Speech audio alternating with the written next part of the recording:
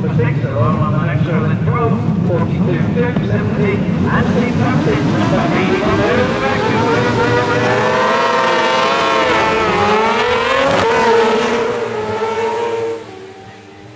We've got a great race on our outside, Molyneux and Farrance having hit the front.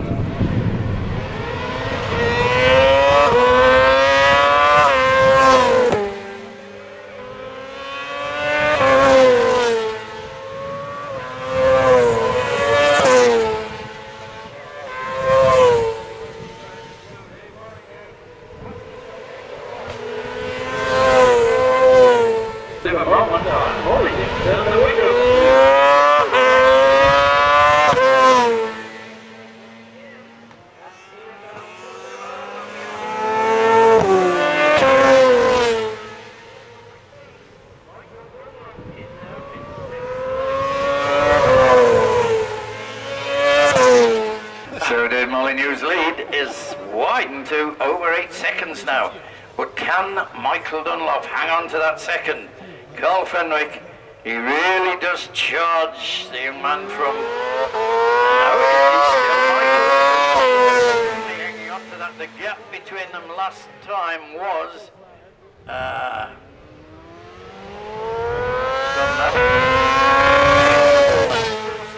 He's down to 0.2 of a second now, so the gap has widened marginally on that lap. That was lap 4, so just 6 laps here. Farrance leading the way in fine style on the EMR 600 Kawasaki. 75 years of age, why not indeed? There goes the final lap of the Oliver's Mount racing season now. 5 down and just 1 to go. And he's just done 1:11.459 on sector 1. But Michael Dunlop, can he resist? The young man from, he's looking up the inside, but no.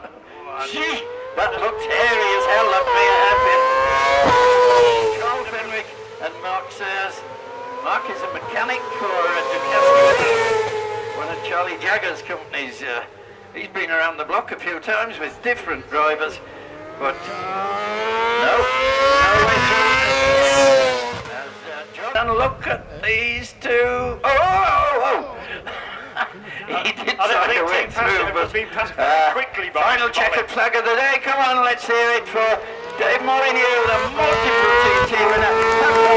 Cherries over the moon as they spectacularly went past Team Past It, and look at this all the way to the flag.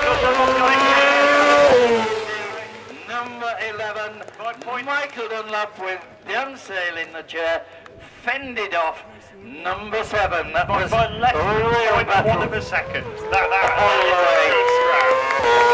The HGV mechanic, as he's living at Belton near Doncaster now. He used to live on the south bank of the Humber a year or two ago.